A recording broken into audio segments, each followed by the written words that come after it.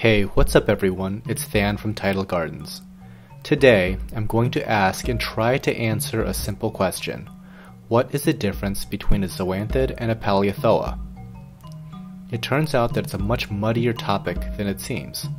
Last year, I met two young ladies from the University of Findlay, Jessica Gordon and Courtney Timmons, who really know a thing or two about zoanthids. They were doing genetic research on zoanthid identification, and I donated several small colonies for their study. Talking with them is what really got me looking much more closely at the issue of identification and taxonomy. In short, the taxonomy of these animals is a mess. Part of the reason taxonomy is all over the place is the fact that a large bulk of early identification of Zoanthids and Palythoa happened about 50 years before the invention of the light bulb. I'm serious. We're talking about the early 1800s. You can imagine a few changes that have happened since then, and especially considering taxonomy is known to change when new information, pardon the pun, comes to light. The other reason that zoanthid taxonomy is all over the place is the lack of research being conducted. Phylogenetic trees are developed over time by extensive research and scientific debate. Animals like primates, for example, have a great deal more research being conducted, so there's more peer-reviewed scientific publication and a great deal more debate to flesh out a generally accepted consensus. That sheer volume of research is lacking in coral taxonomy. Different identification techniques can yield wildly different phylogenetic trees, and that in a nutshell is where we are today. Now that we have some of the background out of the way, is it even possible for hobbyists to identify Zoas and Palys? Honestly, probably not in any scientifically valid sense.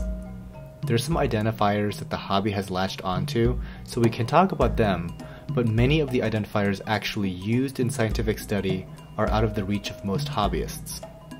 These identifiers involve observing internal parts, such as septa and mesentaries, as well as microscopic details such as the shape and size of nematocysts. Not a lot of hobbyists are in a huge hurry to chop up their rastas and look at them under a microscope. Believe it or not, that's not the biggest problem. The biggest problem with hobbyists identifying anything is if the observation is happening in a home aquarium, it basically doesn't count. When you're talking about phylogeny, the observation has to be a wild colony in its habitat. Now this is mainly due to the polyps' ability to change dramatically when introduced to a new environment. Regardless, let's go over some of the commonly known characteristics of Zoanthids and Palythoa that we can see without a microscope. The first is the length and shape of the tentacles. Zoanthids tend to have smaller, shorter tentacles, but this is one of those gray areas. Palythoa grandis, for example, is unmistakably a Palythoa, and has some of the shortest tentacles given the incredible size of the polyp. On the other hand, this Palythoa has extremely long, active tentacles. The second identifier is how the polyp deals with substrate. Some polyps incorporate the substrate directly into their flesh, while others do not. This incorporation of substrate is associated with Palythoa. Take a look at this guy, for example.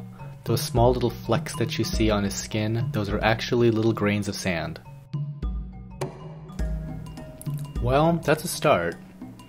So the third thing is, there's a marked difference in the feeding response between Palythoa and zoanthids.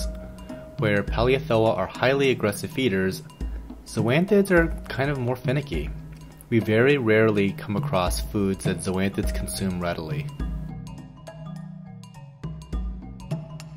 It looks like the next step is to get all CSI and look at genetic research like the type Jessica and Courtney are pursuing.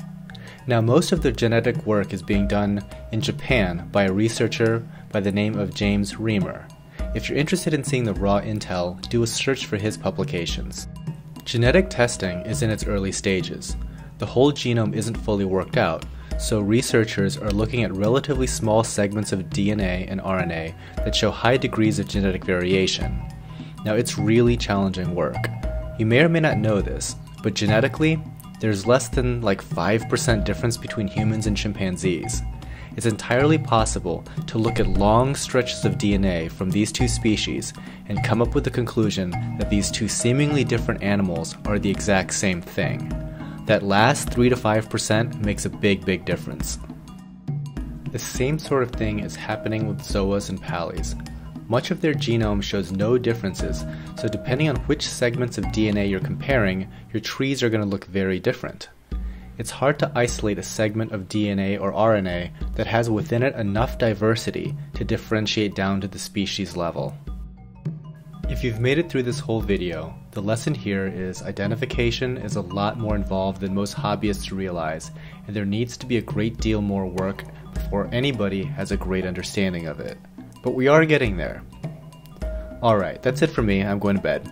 Happy reefing, guys.